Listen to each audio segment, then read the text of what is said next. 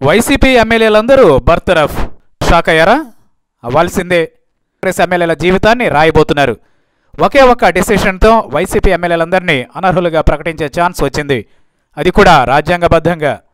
అవును, ఇప్పటి వరకు ఎవరూ ఊహించని రాజకీయ పరిణామాల దిశగా ఏపీ అడుగులు వేస్తోంది. 6 నెలలుగా అసెంబ్లీకి హాజరు కాలేదు అనే నెపంతో బర్తరఫ్ చేయాలని ఆలోచిస్తున్నట్లు సమాచారం. అది రాజ్యాంగం చెబుతున్న మాట. అసెంబ్లీ రూల్స్ అంటే 6 నెలల్లో ఖచ్చితంగా సభ సమావేశం అవుతుంది. అంటే సభ్యులందరూ కూడా విధిగా హాజరు కావాల్సిందే.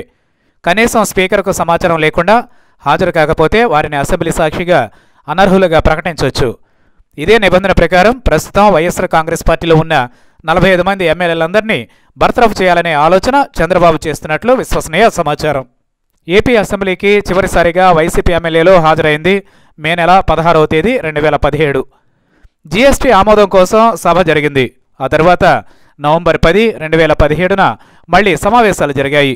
ఆ సమావేశాలను బహిష్కరించింది వైఎస్ఆర్ కాంగ్రెస్. అది పార్టీ నిర్ణయమే. స్పీకర్కు ఎలాంటి సమాచారం లేదు.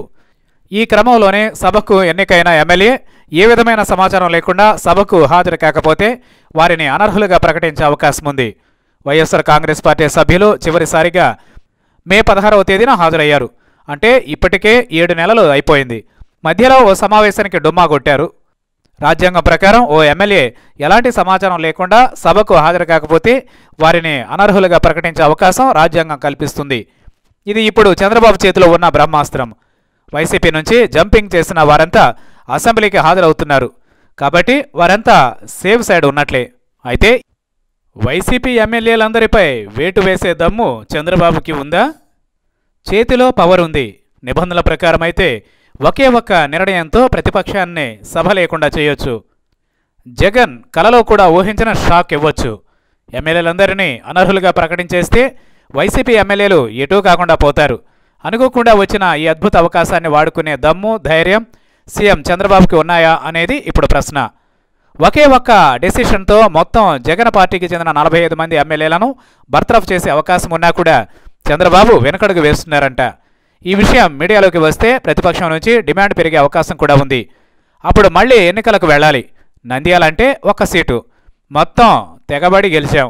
ఇప్పుడు 45 నియోజకవర్గాల్లో మళ్ళీ ఎన్నికలంటే సాధ్యమయ్యే పని కాదు. ఇదే ఆయన్ను ఆందోళనకు గురి చేస్తోంది. రేపటికి రేపు 45 మంది ఎమ్మెల్యేలను అనర్హులుగా ప్రకటించగానే 6 నెలల్లో ఎన్నికలు పెట్టి తీరాలి. అంటే జూలై 2018 లోపు ఎన్నికలు నిర్వహించాలి. అంటే అప్పటికి సార్వత్రిక ఎన్నికలకు 6 నెలలే ఉంటుంది.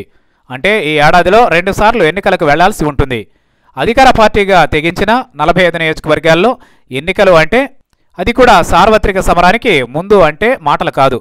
ఏమాత్రం నెగిటివ్ రిజల్ట్స్ వచ్చినా అది జనరల్ ఎలక్షన్స్పై ప్రభావం పడుతుంది. ఈ లెక్కలన్నీ ఆలోచించిన సీఎం చంద్రబాబు వైఎస్ఆర్ కాంగ్రెస్ పార్టీ ఎమ్మెల్యేల అనర్హత విషయంలో వెనక్కి తగ్గుతున్నారంట.